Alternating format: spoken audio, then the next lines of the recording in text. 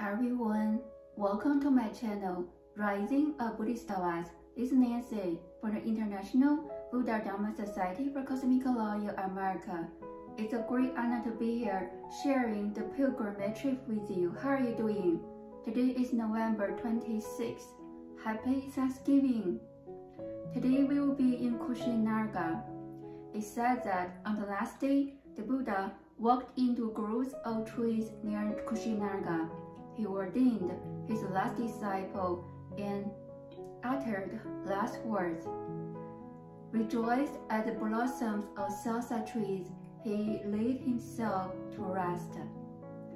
Now we will go to Parinirvana Stupa and Parinirvana Temple, where the Buddha entered Nirvana. After that, we will go to Ramabhar Stupa, where the Buddha was cremated. Are you ready? King Ashoka built a stupa and a pilgrimage site to mark the Buddha's parinirvana in Kushinagar. The site was enlarged by a Hindu ruler later, and the temple was built.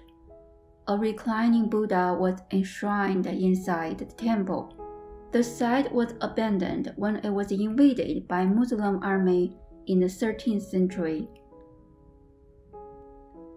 All the Buddhist monks left. After that, the site decayed until in the late 19th century when the British archaeologist Alexander Cunningham rediscovered Kushinagar. The site has then become an important pilgrimage site for Buddhists. When being excavated, both the reclining Buddha statue and the temple were found scattered into numberless fragments.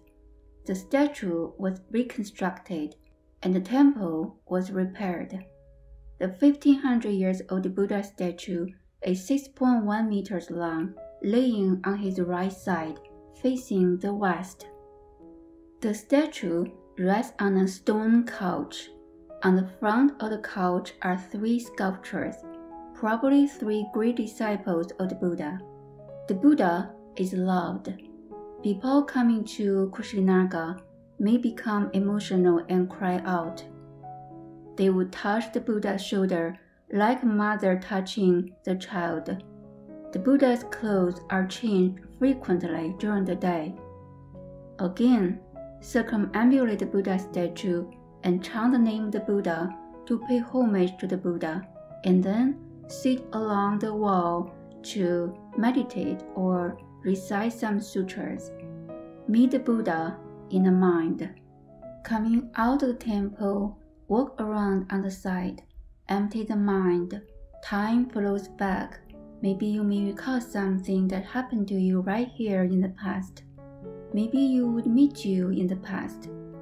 One life after another, our appearance has changed many times.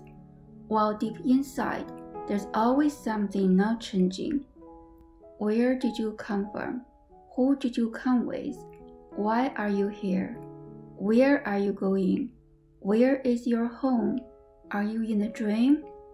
When are you going to wake up? Are you still going to drift in the sea of transmigration? Have you really truly forgot everything?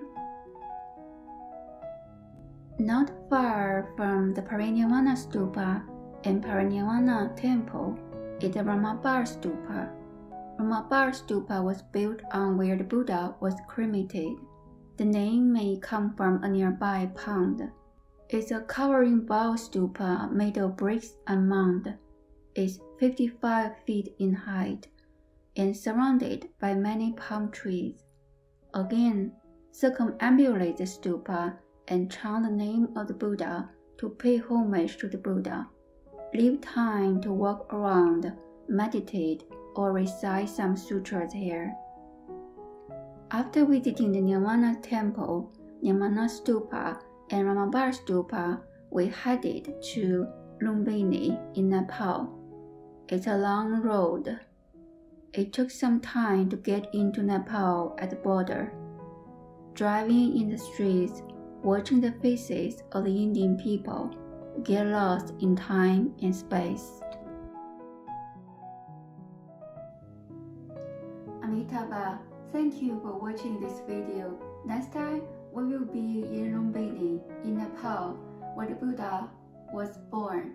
And after that, we will stop by Kapilvastu, where the Buddha grew up. I'll see you next time. Bye.